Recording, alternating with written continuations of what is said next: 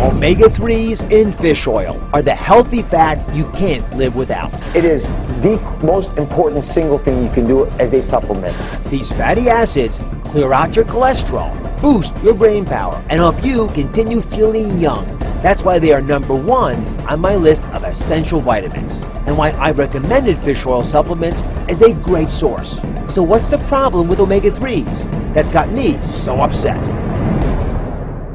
Dr. Todd Koopman is president of ConsumerLab.com, which tests every supplement under the sun, including fish oil supplements with omega-3s. Now, they're my #2 health scam because I've recommended them so often, and I love them. But Dr. Koopman says we should be concerned. Now, why? What's the scam about omega-3s? Well, ConsumerLab.com purchased 24 different fish oil supplements, and we found that 30% of them failed our tests, and they failed for either containing too little of the omega-3s, much less than they listed, or for being spoiled, even though when we purchased them they were well packaged, and we tested them before they even had their expiration date come up. 30%?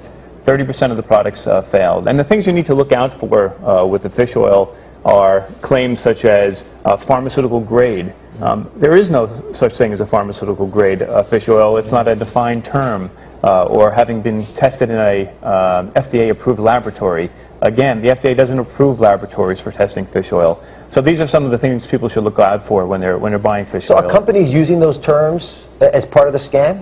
Yeah, they are, and they're using it very loosely, even though these are not acceptable terms.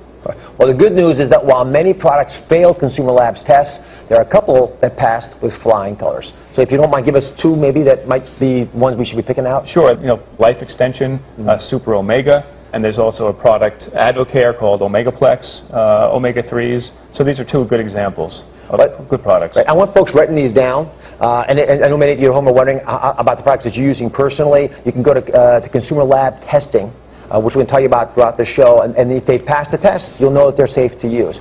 Okay.